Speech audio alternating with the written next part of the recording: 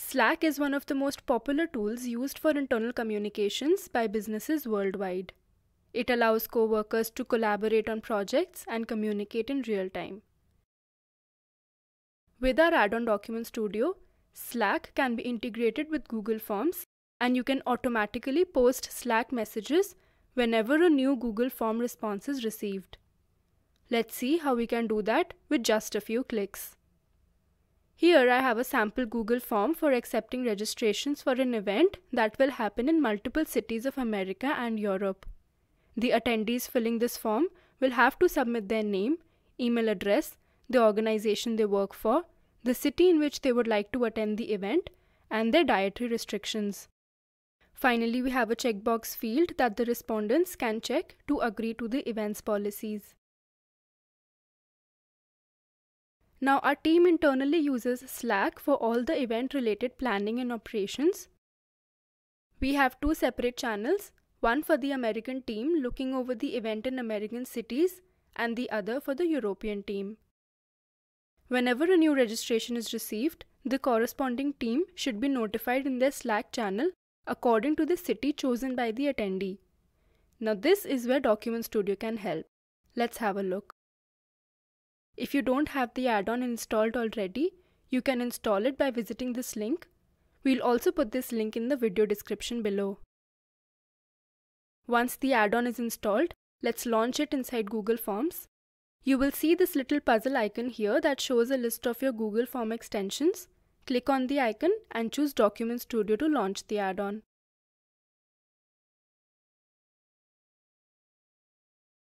Create a new workflow. Give this workflow a descriptive name.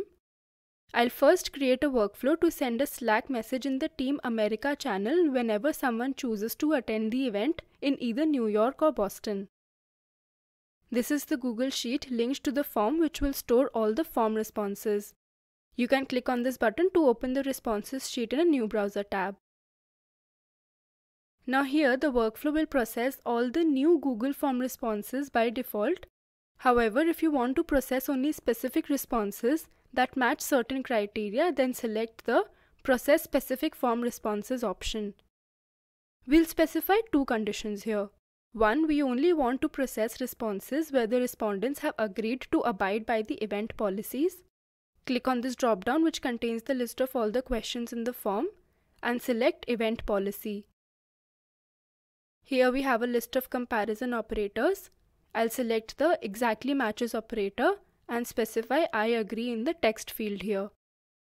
For the second condition, we will process only those responses which have New York or Boston as the event location.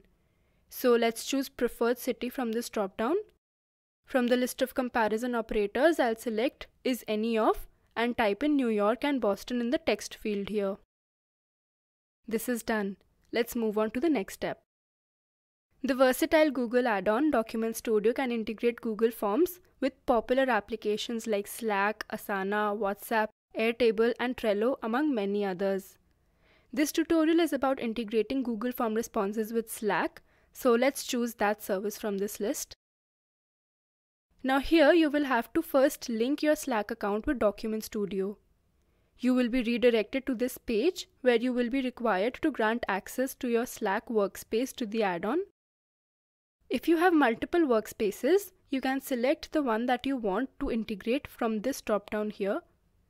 Click Allow to grant the necessary permissions. Your Slack account has been successfully linked and you can close this page now. Now here in this drop-down, you will find a list of all the channels in your workspace. I'll select Team America. This is the text box in which you can specify the Slack message which should be posted to our Team America channel whenever a new form response is submitted. Here you have a drop-down containing a list of dynamic markers. There are markers for individual form questions as well, so that the message can contain answers filled by the attendee. Let's frame the message template.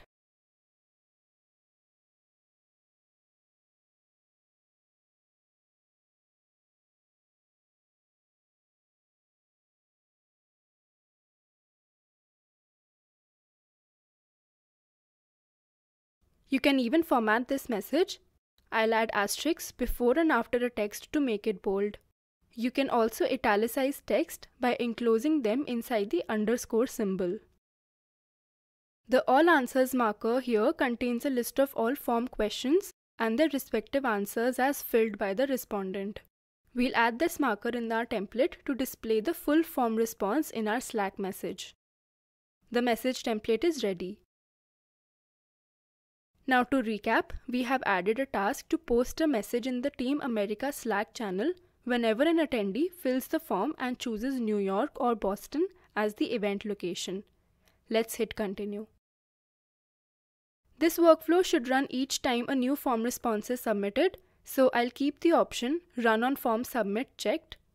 Now for the last step, you can either save the workflow or run it immediately.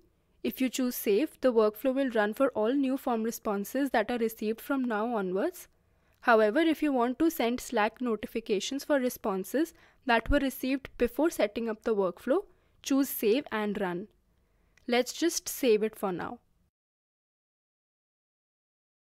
The workflow has been saved successfully. This workflow is for the respondents who choose New York or Boston as the event location. We'll now create another workflow for the European cities. Now we need not create a new workflow from scratch. We can simply duplicate this workflow and make the necessary edits. So let's do that. Here we have a list of actions that can be performed on the saved workflow. Select Duplicate. Edit the name of the duplicated workflow.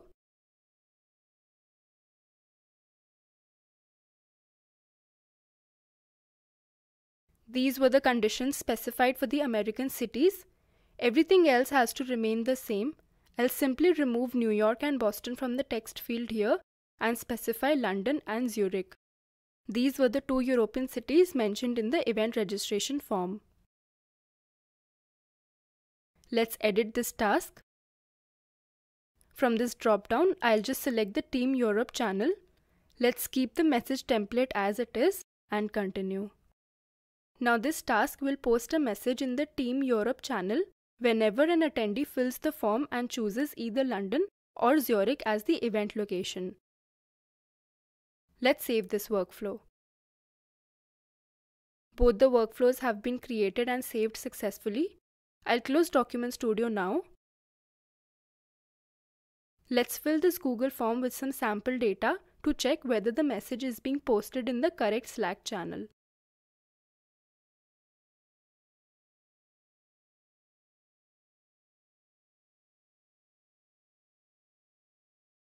The form has been submitted. Let's switch to Slack now.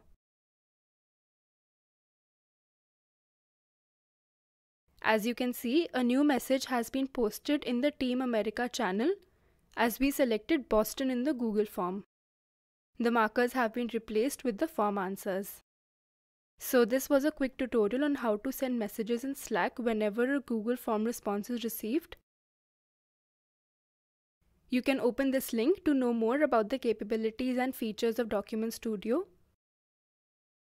And do check out our website digitalinspiration.com for more such useful add-ons for Google Sheets and Google Forms.